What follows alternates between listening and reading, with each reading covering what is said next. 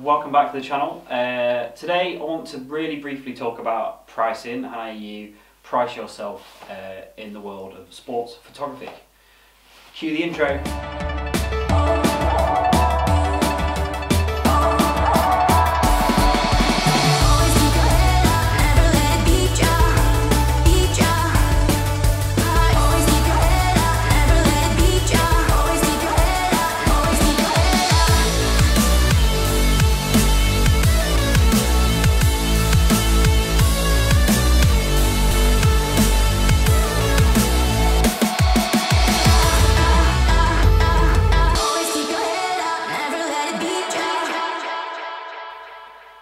So pricing for sports photography is really hard. Pricing for photography, for being a creative, for being a videographer, for being whatever, is a really difficult thing. Running your own business, being a freelancer, being self-employed, pricing is hard. All right, it's not an easy thing, and I'm not in this video at any point going to say this is the amount that you should be giving when you quote for a client. But what I will talk about really briefly is how I do it. I'm not going to give you my numbers, but I will tell you how I do it. So mine's based on what I feel in my gut, what I feel is an acceptable amount of money for either a half day or a full day.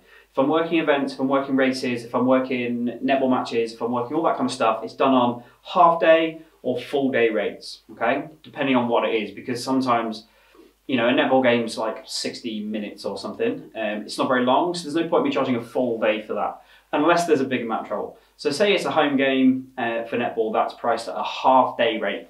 And the way I price that is really simple. So I take into account how much, the starting point for me is I take into account is how much all my bills and all my rent and everything else is for the month.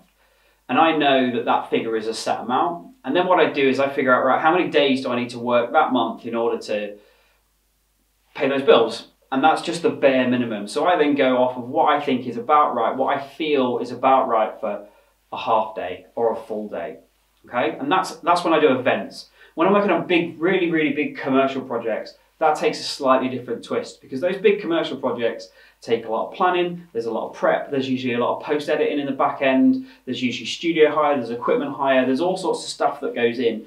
And it's really important that, for me, that I show a client how I break all that down.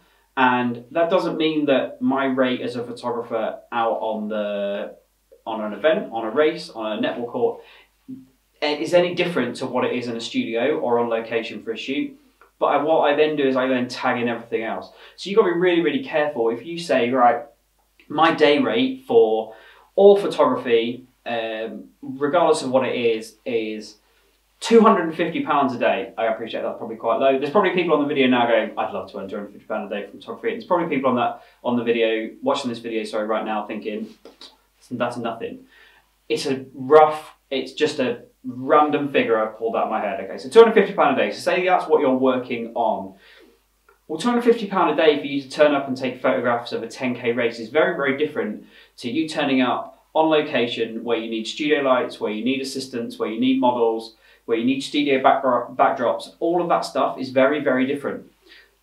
The biggest thing I will say about pricing when it comes to sports photography is don't sell yourself short. I'll give you two things. Don't sell yourself short. You are more valuable financially than you give yourself credit for.